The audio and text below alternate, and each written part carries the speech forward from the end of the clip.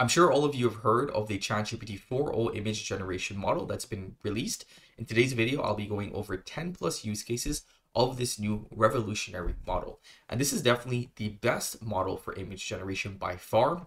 There is nothing that competes with it. As you can see from this image, it was able to recreate an image that I uploaded for a thumbnail, and it recreated that image even better than the original, in my opinion. The text looks great. It was able to capture the AI robot, and I actually told it to add the robot to be holding a color palette in its hands. So I was able to not only recreate the image, but then tell it to add elements into that image. The second thing in which I was able to do is I was able to upload an image of a product that I have at home. And then I told it to upscale this image and create a product mock-up of it with a girl in yoga clothing holding it.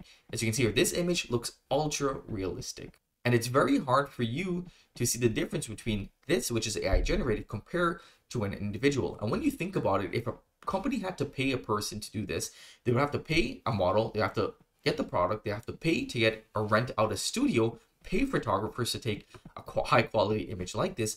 And we're able to create mockups in a matter of seconds, and they look amazing using this model. So not only are there fun use cases, there's actual practical use cases for brands to use, especially if you're a product facing brand, that will reduce costs and allow you to create beautiful mock-ups of your images in use in any scene or imagery in which you like. The next thing in which I was able to do is I was able to create some thumbnails. So I entered a very simple prompt, which is create an eye-catching YouTube thumbnail of a man with his hands on his head and the writings "must try" on the left-hand side. This is basic. I just wanted to see what we can get. And then I told it to now add a Google logo on his shirt and change the background so it's more futuristic. So again, not only are you able to create, you're also able to edit. Like the most intelligent Canva tool that you have at your fingertips. So, and again, it's much more cost effective compared to using Canva, and it's a lot more quicker. So here are a couple other use cases in which I had. I wanted to see if it could generate text and images at the same time. GPT 4.0 is multi-modal, so that means it can generate text and it can generate images at the same time. But I think because it's currently rolling out, we don't have the full-fledged GPT 4.0. So currently, I did tell it to write an article and then create images for the article because I wanted to get a full finished article, but it's not able to do so as of yet. It is still in beta. So it was able to create me a blog post cover image, but actually looks pretty decent. How to start an AI SaaS in 2025. If I scroll down, I then went ahead and pasted in my full article and told it to create multiple image and infographics based upon this article. Now, it was not able to do so because currently it's only limited to one image generation. I don't know if that's going to change as it continues to evolve. And just a quick note, once you click on the image, you can actually describe what you want to add, remove, or replace right from that image. So again, an intelligent editor and content creator all at your fingertips. And something to note is that the text on the images are near perfect. I haven't seen any faults with text on the images. They look great.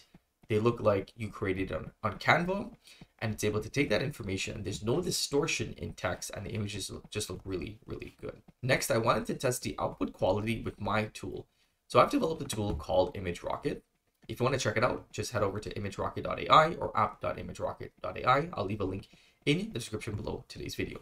And we have a bunch of pre-made templates, and we're using a different model to generate content because the GPT 4.0 model is not available. But once it is available, I will 100% be implementing it into this tool.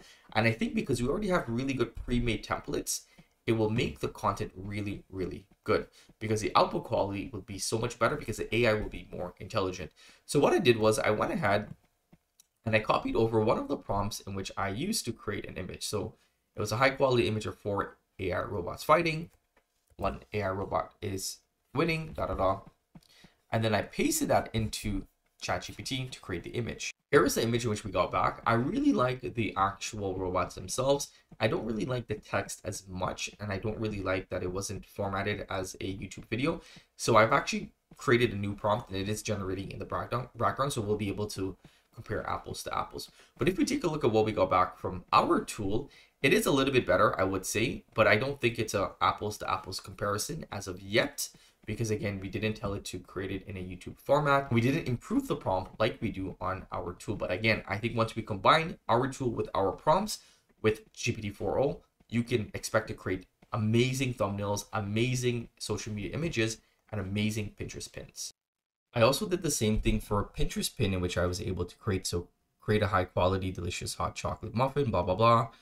And this is what the Pinterest pin looks like from our tool. And this is what we're able to get back from ChatGPT. So I think ChatGPT does a really good job at generating images, but I don't know how good it is at generating really nice text, because this text looks a little bit too plain for my likings. But again, it's up to you guys. Compare it side by side. I prefer the image in which we were able to generate with my tool. But again, it could just be the prompting in which I am using. So definitely when I use the API and I use it within my tool, we can be able to do an apples to apples comparison. So I definitely still think my tool is a good option for you. And again, if you wanted to lock in a lifetime deal, you can lock in a lifetime deal for now, and then you would get access to it even when we upgrade to the new models and any other new model that comes out. And it'll be a one-stop shop for you to generate content quickly using pre-made templates. If you'd like to try out the tool or get a lifetime deal, I will leave a link for it in the description below today's video. To access it, just out of the ChatGPT 4.0, and you should be able to use the image generation tool. And again, if you want to access my tool, head over to ImageRocket.ai. I'll see you guys in the next video. Take care.